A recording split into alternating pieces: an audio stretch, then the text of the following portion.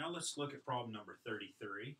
In problem number 33, I'd like to find the derivative of y equals x minus a over the square root of x minus the square root of a. And in order to do this problem, I'm going to use a little bit of a trick.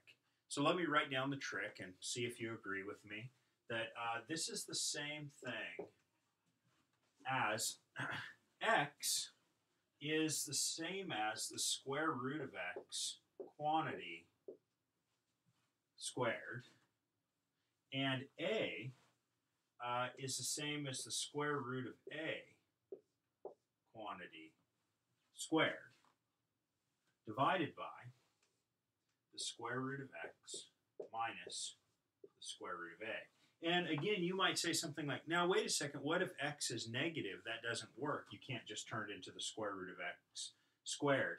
And my answer to that would be, if x is negative, this whole thing doesn't make sense to start with, so we really don't have to worry about the places where x is negative.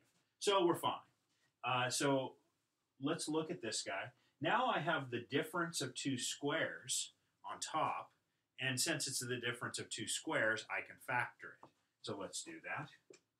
So I'll factor this by the difference of squares into square root of x minus the square root of a times the square root of x plus the square root of a, all divided by the square root of x minus the square root of a.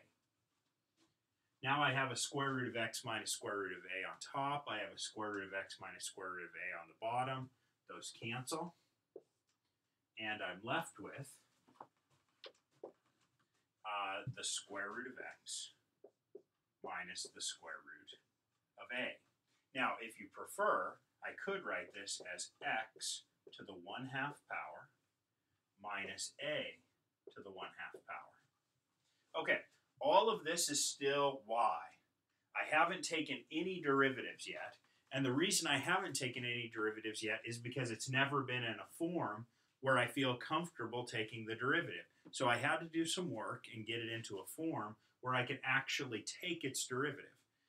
Now that it's in a nice form, I can use the power rule on these guys and get the job done. So now I want to say, okay, what's the derivative y prime? Well, here I've got x to the 1/2 power. So if I use the power rule, I bring down the power, which is 1/2. And then I have x to the 1/2 minus 1. Well, 1/2 minus 1 is negative 1/2. So we get to the minus 1/2 power. And so that's the derivative of x to the 1/2.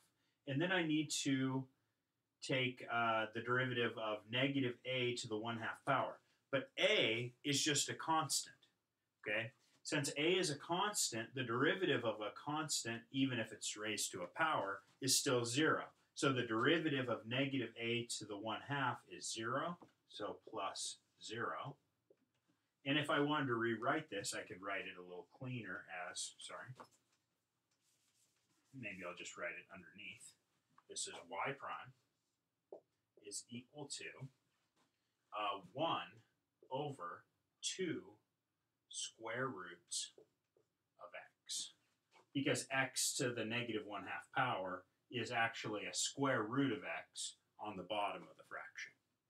So our answer to this problem is the derivative of y is 1 over 2 square root x.